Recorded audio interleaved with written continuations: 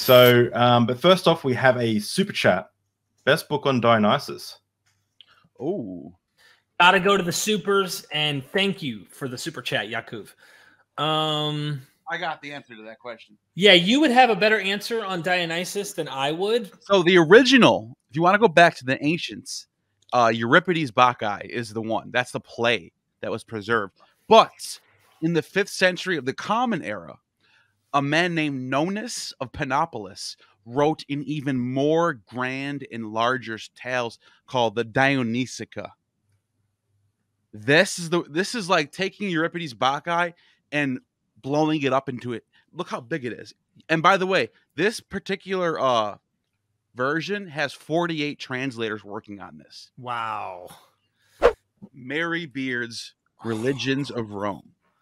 Hands down. I didn't even have to think about this. She's one. a beast. Well, it was going to be between Alexander to Actium. That was another one. That's a big chunky book about the world, the Mediterranean world between Alexander the Great and up until the time of Augustus.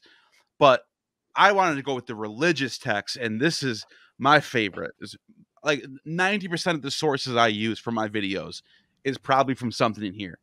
And she just this is if you're like a big fan of ancient religions, you have to have this. Just you have to. Oh man. There's no way around it. It's and by the way, she is huge. And what I mean is like big name, popular documentaries. They're obviously only having her on, judging her by cup size, but obviously. She really helped. He's never gonna live that down. Like the rest of his career is fucked. These really helped me in my deconversion. Not that they're like counter apologetic books, but they demonstrate that all these religions that these Romans are taking part of are the way religion is done. There's only certain things that religious people do. There's so much overlap between all these religions, and these books really show that. They really do. They really do. You're touching something so important, Neil. I mean, we're dealing with the same, and Karakuni says it. We're dealing with the same elements, the same material substance for which all these religions are coming out of. To pretend that one is unique and all the others are not, like they're all unique. If you want to be, if you want to be the glass half full and act like one special, they're all special. Yeah. Like, or they're all not. Okay. So however you want to look at it, but not one over all of the others. Right. So there's like, one might get favored by certain groups and whatever. It might adapt and change better. It might have something better about it in a political situation, whatever. But like, I love what Mary Beard does there as you're describing. And I emailed her and I told you I was going to try and get her for the show so you and me, Neil, could interview her. Yeah. She's too big. She's too big. She told me, she's like, yeah. I don't do interviews anymore. Yeah. She's like a documentary scholar. Like this is big TV and good for her. Maybe good one day. I'm not going to give up on it one day. Hey, boys, let's documentary. Are you kidding me? Like I've got we've got backgrounds and we can do this. Let's make a documentary. Why don't we make a documentary? Right? It's just I can actually bring something. I can bring something to the table with that. At least I can bring in the editing, the post production, the production. Like that's my expertise. Yeah. We We got a lot of scholars that we can do little snippets of, like get their takes, get their like cut to them, talking about their thing that they had their PhD on, and like you could put together a nice piece with I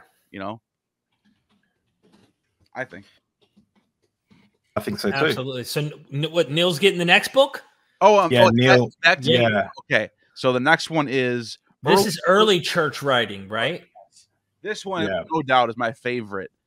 And you're Eusebius. Let me guess, Eusebius. No. I was thinking about going with Eusebius, with the not the church history book, but the leading up to the preparation for the gospel, because it's so deep in what Eusebius thinks of Christianity. But I actually went with this Hippolytus Refutation of all.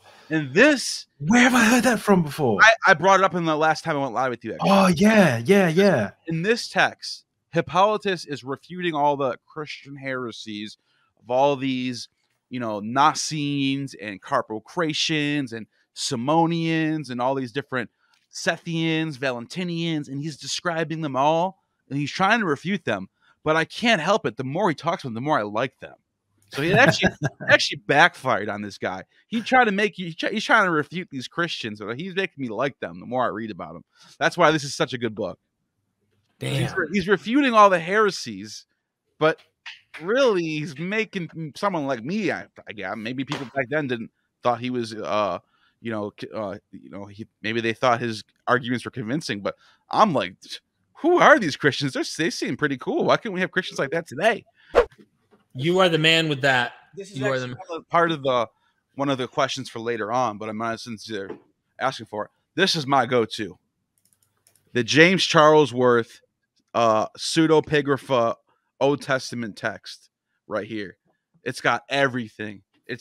Everything's in here. It's Old Testament, but right. there is a lot of Christian era text too. So there's like the Jewish Orphic stuff. There's the pseudo Philo stuff. A lot of stuff like so. It's a little bit of everything in here. A lot of Greek, a lot of Hebrew, stuff like that. All obviously translated to English, but like it's got all the commentaries on the bottom from the scholars. A lot of people worked on this. You know, it's is that in your book list? It's actually I think it's your last question. No, not your last question.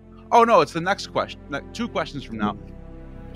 It was the Bible books one. I picked Genesis, but we'll get to that later. But yeah, it's in the list.